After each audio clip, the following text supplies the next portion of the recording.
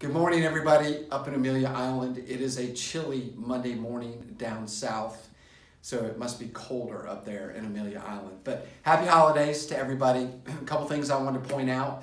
Tomorrow, Tuesday at 2 o'clock, I'm teaching 6 personal perspectives up in the market center there.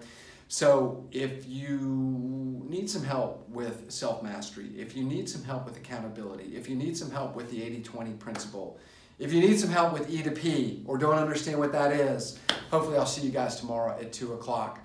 And then also too, Thursday's meeting is a great one because Quentin is going to go over the market stats and where the market is predicted to head.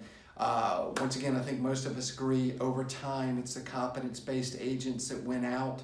You don't want to miss this. It'll be the majority of the sales meeting on Thursday, and then we're going to have our little gift-giving session, lunch, all that stuff. It'll be great.